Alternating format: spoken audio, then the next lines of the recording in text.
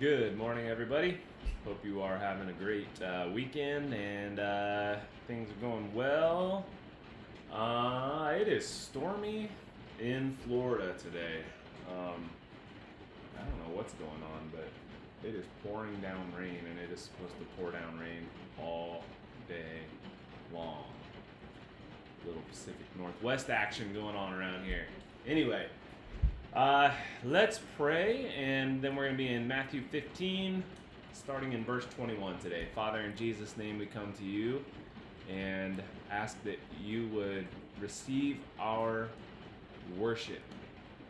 God, as we sing this song to you, would you draw near, and would you be pleased with the praise that we bring you? And we're so grateful that we can worship you today. We're so grateful that we can be close to you, and that you reveal yourself to us, and that you allow us to come close and be in your presence. And that's what we want, Lord. We just want to be in your presence. Holy Spirit, lead us and guide us this morning. In Jesus' name we pray. Amen. Okay, let's worship, and we're going to come back, and then we'll be in Matthew.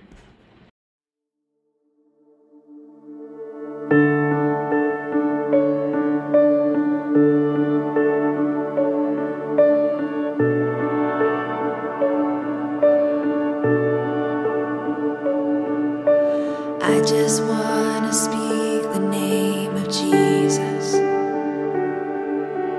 over every heart and every mind,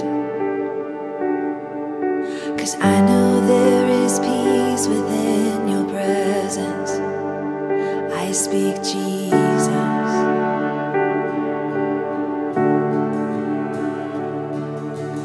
I just want to speak the name of Jesus till every dark addiction starts to break, declaring there is hope and there is freedom. I speak Jesus,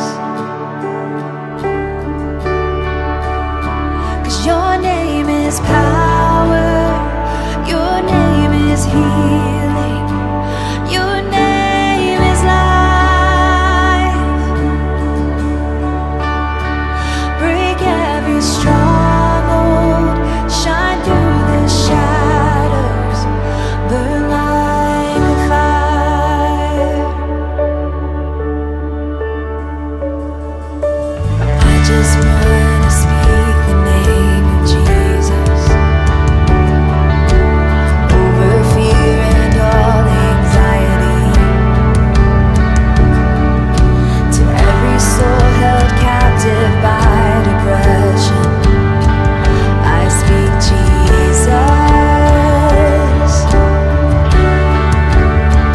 Your name is power, your name is healing, your name is life.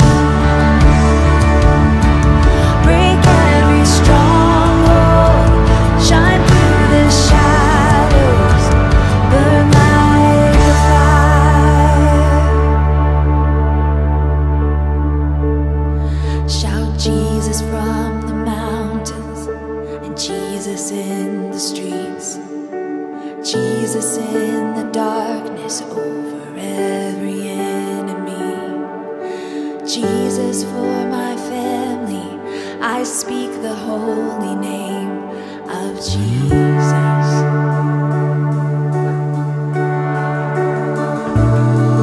Shout Jesus from the mountains, and Jesus in the streets, Jesus in the darkness over every enemy, Jesus for my family.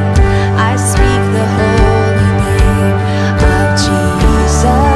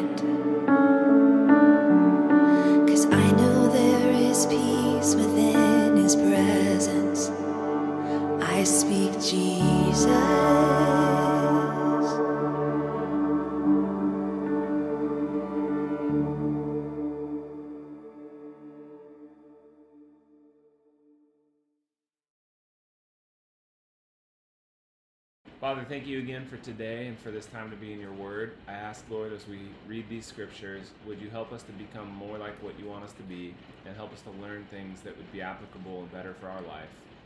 We love you so much. Thank you for your patience with us. Thank you for your grace and your mercy. And thank you that we can come and pray to you even now. In Jesus' name, amen. Amen. Well, good morning once again. Not sure if you can hear it, but it is stormy outside. There's probably like this dull hum going on in the back of my video from just the raindrops that are like this big around hitting the roof. And if that wasn't enough, there is this bird's nest outside my office, and there's a baby bird in there right now, and this thing is squawking nonstop. Like it's hungry, and I'm sitting here, I can see the mom and the dad flying in and out, and it just won't shut up. It's like going on and on and on. And so I don't know if you can hear it or not, but this baby bird is letting mom and dad know it's hungry. Which is kind of cool, because as I was preparing and I was getting ready for this message and I heard that, I thought, man, that's kind of a good illustration for where we're going today in our teaching. And we're going to be talking a little bit today about persistence. In Matthew chapter 15, verse 21, if there's an example of persistence, this is a good one.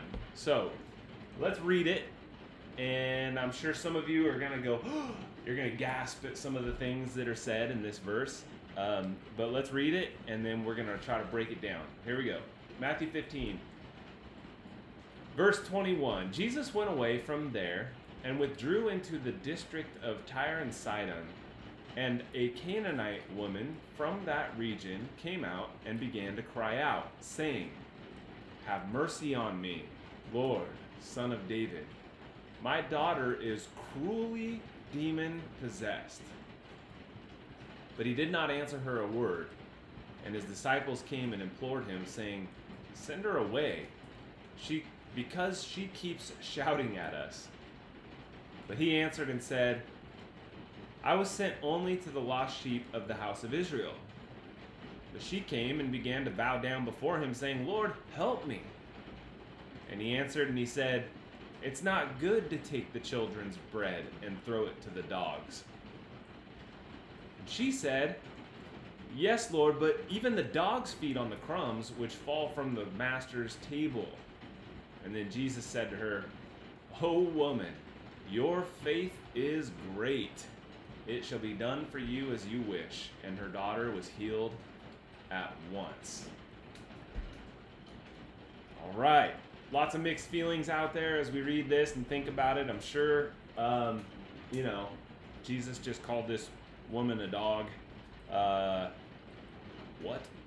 So anyway, let's get into this for a minute, because we're going to be talking about persistence. Now, our tendency is to get hung up on that one line about, it is not good for me to give the children's bread and throw it to the dogs. We're going to touch on that in a minute, but I think rather than get hung up on Jesus's comment here, we need to get hung up on this woman's persistence and her faith. So let's start here from the beginning. Jesus went away from there and withdrew into the district of Tyre and Sidon, and a Canaanite woman from that region came out and began to cry out, saying, "Have mercy on me, Lord, Son of David. My daughter is cruelly demon-possessed." Now, Jesus has been traveling, he's been touring, he's been feeding thousands of people.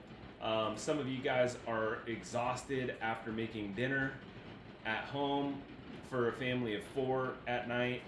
Imagine preparing a meal for 5,000 plus families, and then then walking on water, rowing across the sea in the stormy weather. Jesus is ready for some R&R. he's ready for some downtime, right? So it says that he went to a place where he could withdraw, where maybe the crowds didn't quite know him as much in Tyre and Sidon. Sometimes it's good to withdraw, right? Sometimes it's good to get away and rest from some work and get with God and without the noise and the work and the crowds. And if Jesus did it, then it's probably good for us to do it too. And somehow this Gentile woman, okay, she's not Jewish, she's a Gentile woman, she's a Canaanite, finds out that Jesus is in the area, which is, I mean, his fame must have been spreading, right? No, and no phones, no TV, no social media, like this is word of mouth, his fame is spreading. She hears about Jesus, and here she comes. Now the Canaanites, you don't remember, were kind of ancient enemies of the Jews. Remember, Israel had gone to war with them over the Promised Land. And the conquests, as they were entering in, they defeated the Canaanites. And there was probably some mixed feelings going on between the Canaanites and the Jews at this time. And here's this Canaanite woman in this port town.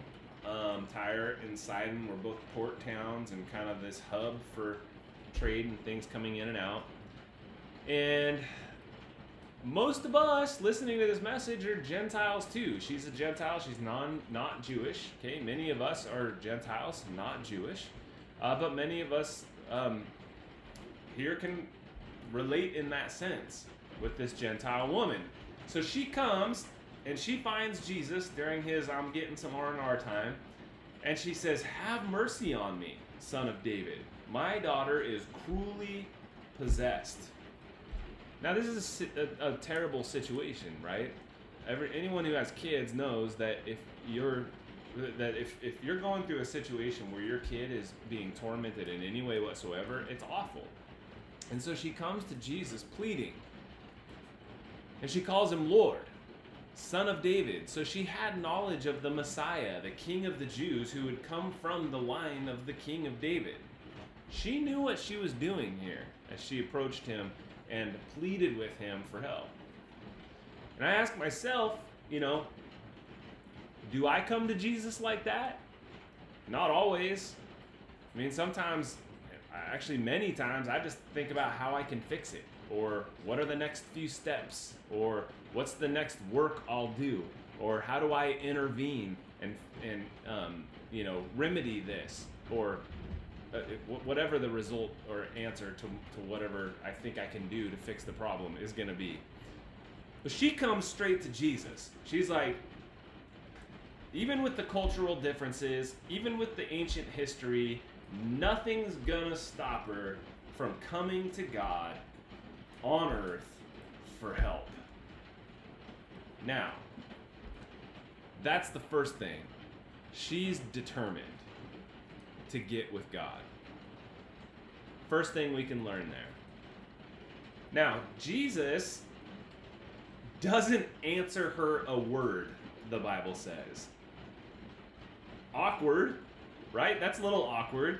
Here she comes. She's pleading with Jesus. She's like, help me. My daughter is in this situation, and Jesus just ignores her.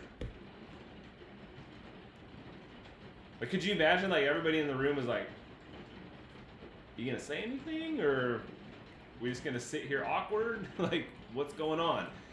And to make things worse, the disciples are like, Jesus, can you tell her to go away? She keeps shouting at us. Now, I think it's awesome, right? Because she's that determined. She's shouting at the disciples. She's shouting at Jesus.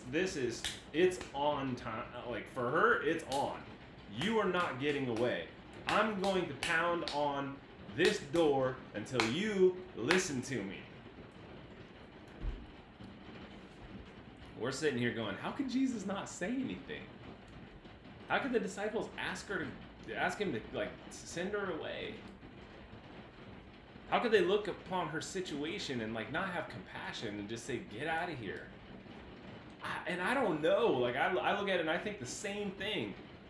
But it's possible that God knew what she needed. where her heart was at and what it might take to heal not just her daughter, but her also. I mean, God has his reasons. And I'm sure Jesus has his reasons for not answering here. And for the sequence of events and the way that he interacted and treated this situation, I'm sure there's a reason for it. Now, has God ever been silent with you? God ever been silent with you? It happens. Sometimes he just doesn't answer us right away. You go to God in prayer, you don't hear anything back. And so what is our response when that happens? Or what about when others tell you, hey, just stop going to God for the answer. Do it yourself. Or leave it alone. Or the answer's no. Or he's not going to respond to you. This doesn't matter to him. You're annoying. Do we stop? Do we give up? Do we walk away? I hope not, because look what happens next.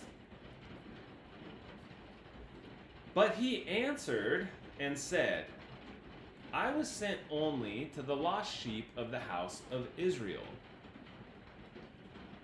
But she came and began to bow down before him, saying, Lord, help me.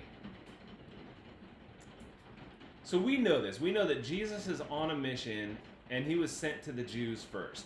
And he says, I'm here for the lost sheep of Israel. My efforts, my time, what I have available is meant to go there. This is the method by which I'm going to reach and save the world. But this woman is like before her time. Because when Jesus is crucified and then raises from the dead and makes it possible for all people to come to God, Jew and Gentile alike. But at this time, he's still there for the Jews. Everything is still God's chosen people. But this woman, she's ahead of her time. She's like, I might be a Gentile, but I'm getting to God. And she comes and she's yelling and she just bows down before him and she's like, Lord, help me. And look what he says. It's not good for me to take the children's bread and throw it to the dogs. What? I mean, so many people are probably mad right now, right? Like, how could Jesus call this desperate woman a dog? Now, we do need to remember, I don't think he's singling her out and calling her specifically a dog as much as he was separating out anyone that was not Jewish at the time. In other words, I've got a group that I have been sent to care for. There's another in the house, right? Because the dog couldn't get the scraps from the table unless it was in the house. There's another in the house, but it's not the one that I'm here for. And I mean, maybe this meant something different in their time. Maybe the significance or the meaning or maybe it wasn't as offensive in their time. I don't know. But Jesus said it. I don't know. I don't know why he chose those words, but maybe it wasn't offensive in their time. But even if it was offensive in their time, I think that is the most important lesson that we can learn in this. Not Jesus' words to her, but her response. See, many people would get mad or offended or defensive. Maybe people even read this and get mad and defensive just reading it. He ignores her the first time. He says he's too busy the second time. And then he says, I can't give the children's bread to dogs the third time. But she doesn't get mad. She doesn't start yelling. She doesn't get angry. She doesn't give up. She didn't even storm off. Most people, I bet, they'd storm off angry. They'd slander him to people around. They'd say, hey, this guy's calling other people groups dogs. He's whatever, and label him. He doesn't see my desperate situation. He doesn't have compassion. He doesn't care. But not this woman. She sees this as an opportunity that she's been looking for. She goes, yes, I got him now. She goes, yes, Lord, but even the dogs feed on the crumbs which fall from their master's table. Like, what's he gonna say now? That's true. He ignores her. What is she thinking? She's like, okay, he ignored me. He's too busy. He says that he's here for the Jewish people, and that the dogs don't get the bread. Oh, I know. She goes on to the very next thing. She's like, I know. Even the dogs get some crumbs. Jesus, even the dogs get some crumbs. She is not giving up. Persistent, persistent, persistent. Pounding on the door of heaven, saying, God, hear my cry. And Jesus goes, oh, woman, your faith is great. It shall be done for you as you wish. And her daughter was healed at once. Her humility won him over. Her persistence won him over. We can get offended, or we can get persistent and desperate. We may pray, not hear anything. We may pray, have people tell us to give it up. We may pray and God seems too busy. We may pray and feel like we're not deserving. We may pray and pray and pray again until God says okay. She was desperate. I think she cared so much for her daughter who she was trying to get to him to get help for, that she didn't even think about herself or how the interaction made her feel or look. She wasn't embarrassed that Jesus was ignoring her or treating her that way. She was on a mission to get to him and to get him to help her daughter.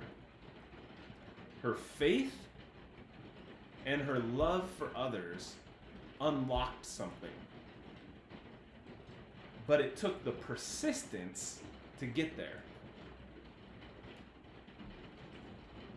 Luke 11:5-10 says this, and he said to them, which of you has a friend? Which of you who has a friend will go to him at midnight and say to him, friend, lend me 3 loaves, for a friend of mine is arrived on a journey, and I have nothing to set before him. And he will answer from within, do not bother me. The door is now shut, and my children are with me in bed. I cannot get up and give you anything. I tell you, though, he will not get up and give him anything because he is his friend.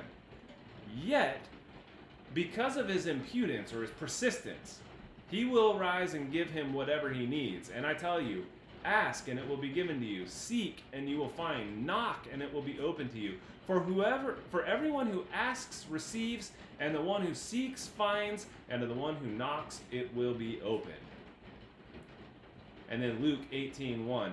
One day Jesus told his disciples a story to show that they should always pray and never give up.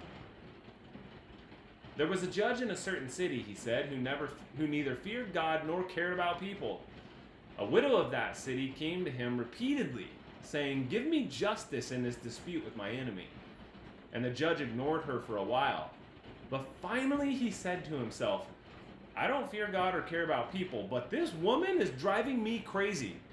I'm going to see that she gets justice because she is wearing me out with her constant requests. Then the Lord said, learn a lesson from this unjust judge. Even he rendered a just decision in the end. So don't you think God will surely give justice to his chosen people who cry out to him day and night? Will he keep putting them off? I tell you, he will grant justice to them quickly. But when the Son of Man returns, how many will he find on earth who have faith? So here's our lesson. Have faith, be persistent. He will hear and he will answer. Jesus says, how many people will he find who still have faith? Even if they haven't heard right away, even if they feel ignored, even if they don't feel worthy, will they still be persistent in their pursuit and relationship with God, knowing that he will answer? So be persistent. Keep knocking. Keep seeking. You will find, the door will be opened. Father, in Jesus' name, I thank you for this lesson, and I thank you for these things that we can learn from these examples of people in the Bible who had great faith, great persistence. Lord, for anyone who has grown weary in their prayer and then they're asking, Lord, we ask that you would just give each of us strength to continue. God, I pray if we've been praying for something, I ask if we've been praying for something for a long time, Lord, would you hear our prayers and delay no longer? And God, for those who are asking for specific things, Lord, would you answer and in a powerful way come to our rescue? We love you and we thank you that you hear us and you answer us and you care for us and that you allow us to persistently seek you. In Jesus' name, we love you. Just pray you be with all of your people and bless them. Amen. Amen. God bless you. Have a great week, and we'll see you next time.